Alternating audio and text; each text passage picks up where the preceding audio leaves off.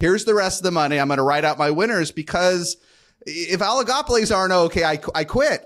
The interesting thing is we have to decide if oligopolies are okay. Here, all of these that we're talking about, the reason they're interesting is they're oligopolies. We have 3 to 4 players, right? We have Oracle's all of a sudden competitive, right? Massively competitive with Google, with Microsoft, with Amazon. We have OpenAI, Anthropic, Grok, and friends.